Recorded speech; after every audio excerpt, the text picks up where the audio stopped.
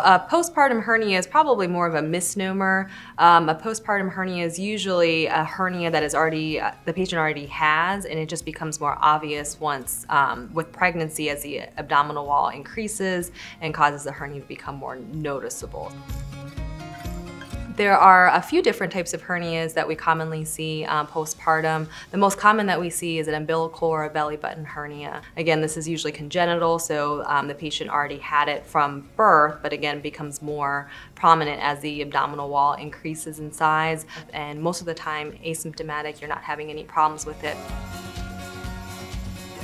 The main differences between recti diastasis and an umbilical hernia is that a hernia is actually a defect or a hole in the abdominal wall muscle layer. Recti diastasis is really more of just a stretch of the abdominal wall in a certain area, and there's no true defect. Everybody has six-pack muscles going up and down along the abdominal wall, and kind of in the middle you have almost like a tendon, if you want to think about it like a zipper of a coat.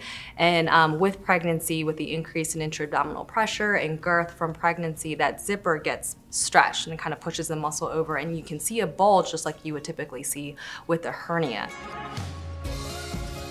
The signs to look for to tell if you have a hernia typically are a bulge or a protrusion of the abdominal wall. Again, most commonly we see umbilical or belly button hernias. So if you used to have an innie before pregnancy and then you notice that during pregnancy you have an outie, that probably is a belly button hernia. But again, any kind of bulge or protrusion of the abdominal wall.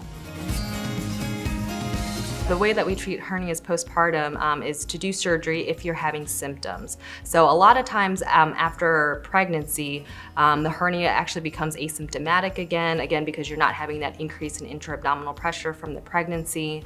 If you're not having any symptoms, it's not causing you any problems, it's not causing you any pain, you can perform your daily activities, you can live with a hernia, you can just watch it, and if you start developing symptoms, then you can seek treatment. But if you are having symptoms, if it's painful or uncomfortable, the only way to fix a hernia would be with surgery.